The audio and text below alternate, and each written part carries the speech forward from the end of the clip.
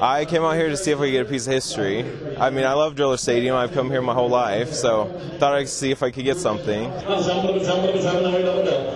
Come out here hopefully to get a couple of signs for my 3-year-old. You know, he made me come a lot last year, so we'll still make the track over there. You see uniforms and the lockers, and there's popcorn machines, just all kinds of utensils, pots and pans. I'm sure there's some restaurant people out here that are going to buy all of that. I want a whole locker bank of orange lockers. He was saying even Sammy Sosa, who played here, it could have even had his equipment in it. So I just think that's pretty amazing that I could just buy something like that.